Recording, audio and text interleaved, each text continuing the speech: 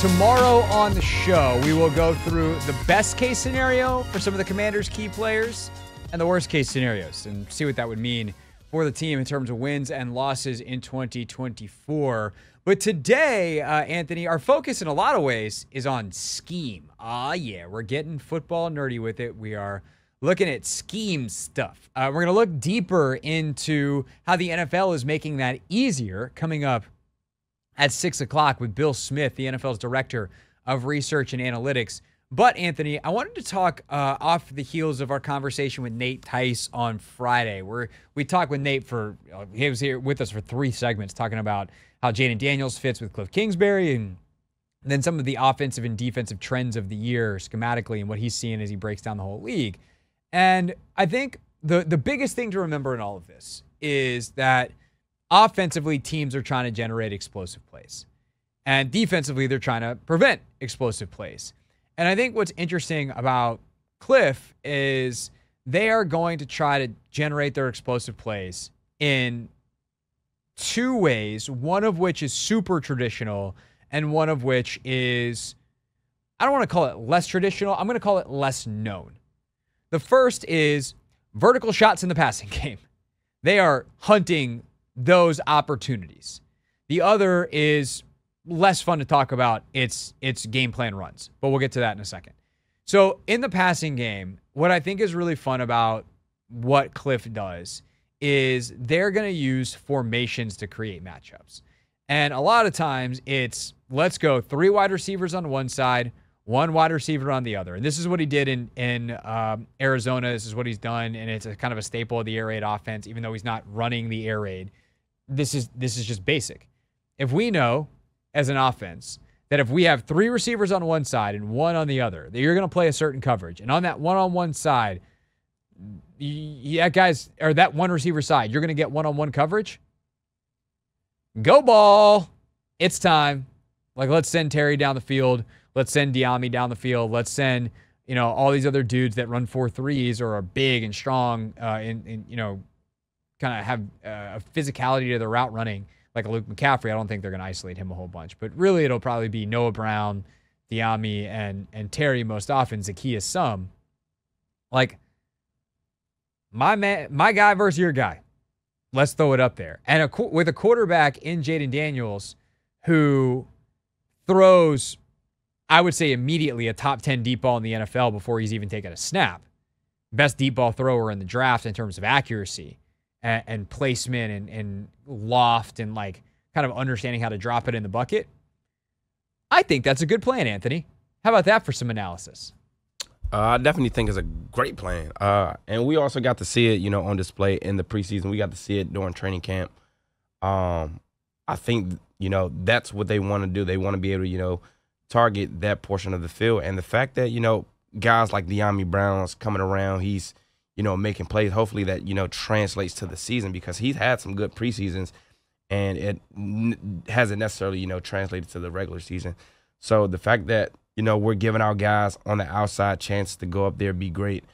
I think Jayden could be, poised for a big, season. But I think that also is going to be dependent upon how well the running game goes because, again, the run game can set up the pass game. And I don't think Brian Robinson, I think he's one of the more underrated backs in the league. And it's in part because we've been losing. There hasn't really been a lot of excitement, to build around him. So I feel like... Well, and last year, the offensive coordinator forgot that running the ball can happen, even though he played running back. That too. But yeah, if B-Rob goes out there and do what we've seen him do, just not the workload that, he's deserving of, I think we can definitely be excited for some big plays down the field. Yeah, I mean, B-Rob last year had one of the higher yards over expected run, stats. Go to kind of the advanced stats, like what's it blocked for, what do you get? He had 40 more yards than was blocked for last year, which was, I believe, top 10 in the NFL amongst running backs. I think definitely top 15, if not top 10 in the NFL. But it was a good number. And he just still averaged 4.5 yards a carry because he just didn't have that many carries, and the blocking at times in the run game was not very good. With that said, we can circle back to the run game in a second. I think his usage in the passing game could be huge. And I think that, the other thing about kind of the way Kliff schemes it up, those one-on-ones, that outside stuff, is there's not a great counter to it defensively that doesn't have other deficiencies. So, like, your running game becomes really important because the way to make it so that you can't have one-on-one on the outside is you play cover 2 or cover 4. Well, now you don't have enough players in the box to support the run. Okay, so now we're in single high structures, middle field closed structures, if you want to get super nerdy with it. It just means there's a safety in the middle of the field, right? So that's cover 1, where it's true man-to-man on the outside, 1 safety in the middle, or cover 3, which is for vertical routes, essentially man-to-man on the outside because you're responsible for a deep third and straight line as a corner, and a safety in the middle that can kind of help you, but it's not really. And especially if you're playing cover 3 and there's 3 receivers on one side and 1 on the other, which side do we think that middle safety is going to cheat towards? Probably the 3 receiver side. And so it essentially creates a one-on-one island that simplifies the read. It doesn't matter if it's cover 1 or cover 3. You're not reading an in-breaking or a slant route and it's like, is that guy playing man or is he falling off into another throw potentially? Like, my guy is running straight at the other guy.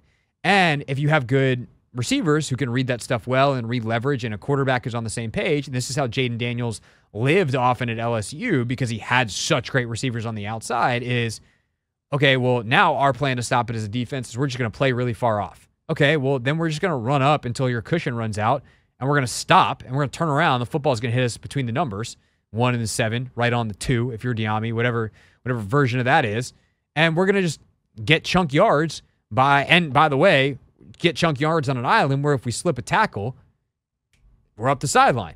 And now that safety that was kind of shaded to the other side has got to run all the way over and make a tackle.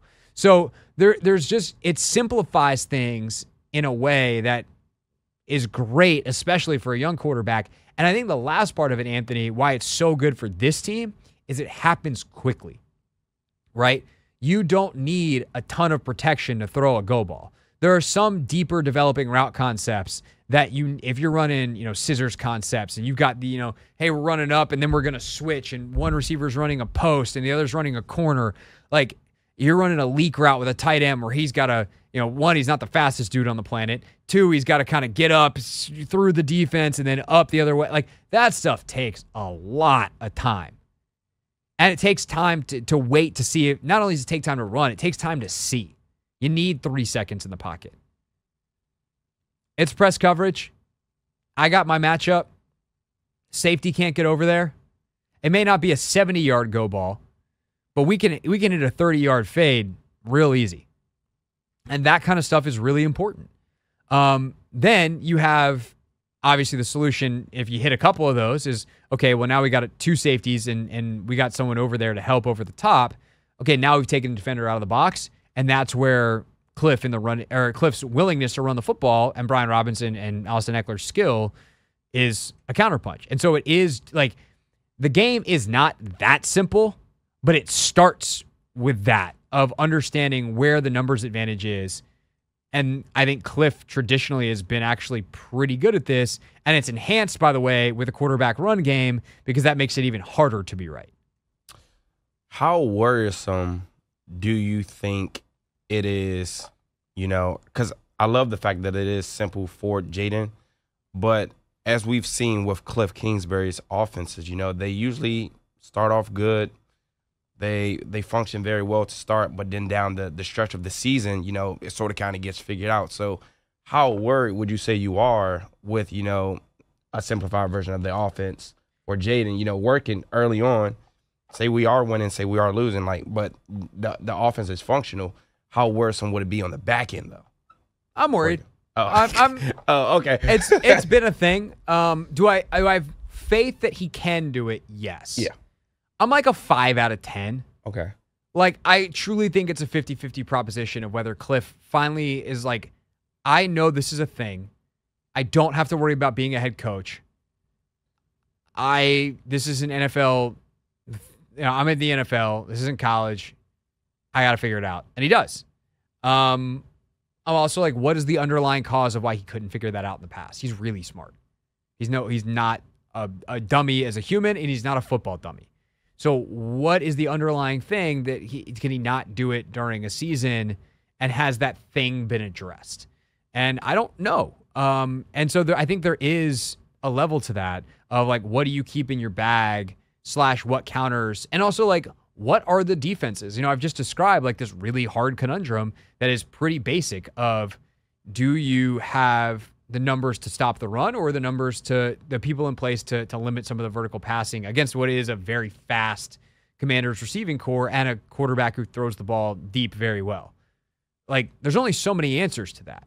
And part of that is going to be the horses of the teams that you play against. Like, do they find ways to disguise coverage that work?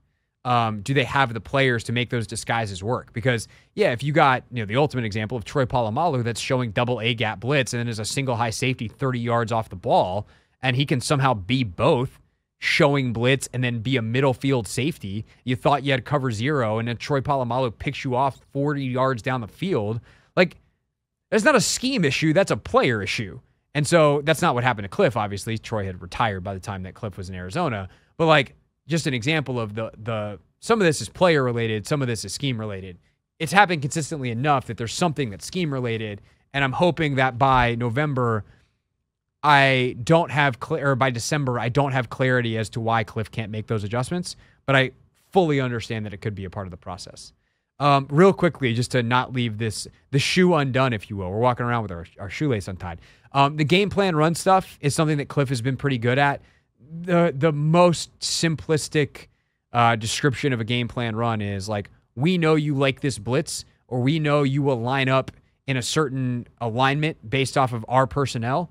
And so we know that if we can get you where we want you, we can stick an extra blocker somewhere where you're not expecting. And that might open up a second level, where a guy at the second level is normally free to make a tackle. We're going to ignore someone somewhere else because we know we can get away with it based off our scouting. We're going to put that blocker on the second level, and now we're into the secondary. And you see some big, big plays where this happened a lot to the Commanders, actually. They got game plan run on a ton last year. They were down in, down out against most teams with base runs, pretty consistent. And then you'd have teams just figure out, we can get 4 to 5 a game that are 20-plus yards because they're going to react a certain way to this thing. And you only get it once because then you make an adjustment. But there was enough of those things in the defense the last couple of years that the Commanders have gotten killed by it. And Kliff's been pretty good at getting teams on that stuff. So definitely something to watch for some of the big explosive plays. And we'll have the chance to break them down on Take Command, and we'll bring some of the analysis here to the radio as well. This is the Hoffman Show on the Team 980 and the Odyssey app.